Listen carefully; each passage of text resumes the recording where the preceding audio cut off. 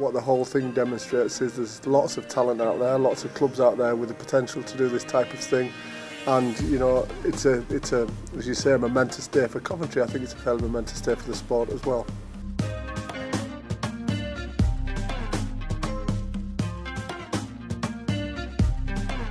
I've just said it's an accumulation of about 16 years of work, really. I think we're looking to be able to challenge next year. We've been developing the club probably the last 8 years towards this goal, and we want to be competitive.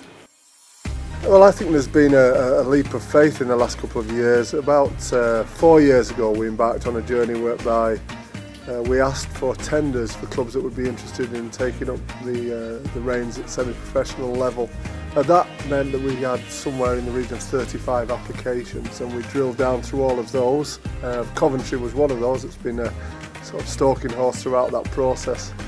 And 3 of those teams, Oxford, Hemel and Gloucester, actually entered Championship 1 at the start of last year and have acquitted themselves really well. At that point, despite the fact we knew how much Coventry had to offer, we didn't think it was quite right, and I think since then there has been a really admirable amount of work that's been put in to bring them to this point.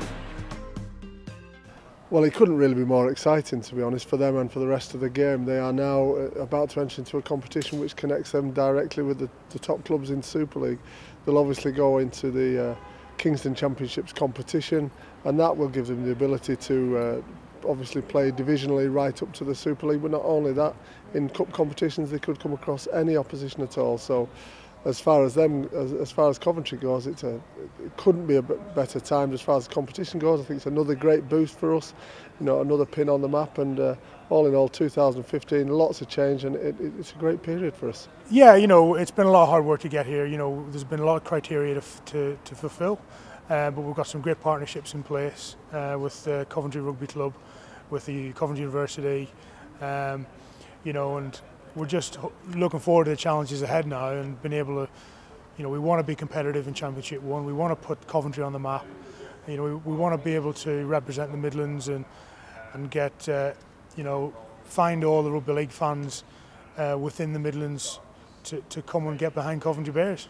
And I guess, you know, wherever you are in 5, 6, 7 years' time in terms of the league structure and where you sit within that, I guess now is pretty crucial, laying those foundations. Yeah, you know, we're a fledgling business in that respect. We've evolved from being a community club, but we want to be a successful business, and you know, first and foremost, that's where it starts. You know, developing the business, being able to put a competitive team on the field, you know, as well as developing our community side of rugby league. And you know, as I've said, we want the public to come and have a look at Coventry, come and have a look at Coventry Bears, and get behind us.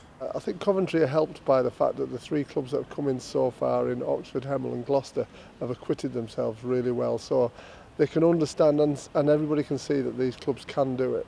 Coventry, as you say, now have to stand on their own 2 feet and prove to themselves and everybody around them that they can do it. We think that they can. They've got some great partnerships. The Rugby Union Club have been excellent.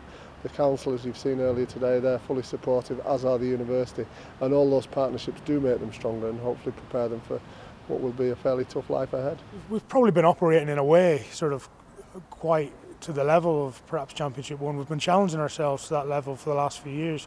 Obviously with the facility that we have here, Butts Park Arena, we've got a great facility compared to, you know, for amateur rugby league, and that's something that's allowed us to be able to operate at that level, to be able to promote ourselves to fans, to be able to showcase the sport in the city, to be able to really, you know, show the Midlands area that rugby league can be on a good stage, and that you know. So we've been operating at that level. We've got a good fan base behind us. We've got great social media backing, you know, and I think we want to use that expertise that we have sort of from the media side to be able to help grow the business, to be able to get more fans in. We're obviously competing on behalf of the city and the Midlands region on that level, and we want to be able to grow year on year, and really I suppose you know, it's the tip of the iceberg at the minute, and we're hoping we can start to realise that. Yeah, we've kind of got a bit of a second mover advantage in a way, where these other clubs have gone forward.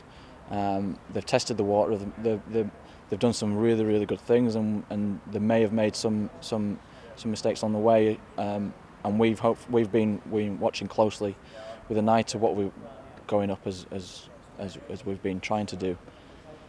And we think that we're in a good place to learn from what they've done really well, pick up things like that. So obviously you mentioned Gloucester there, so tap into the university sector, absolutely key driver for people for bringing experienced players into the region, and also people like Hemel. We've been watching what they've been doing, Oxford as well. So we are keeping an eye on what other clubs are doing. But obviously we are our own business, we are our own club, and we've got our own ideas as well. So hopefully the blend of all those things will give us a good advantage. So.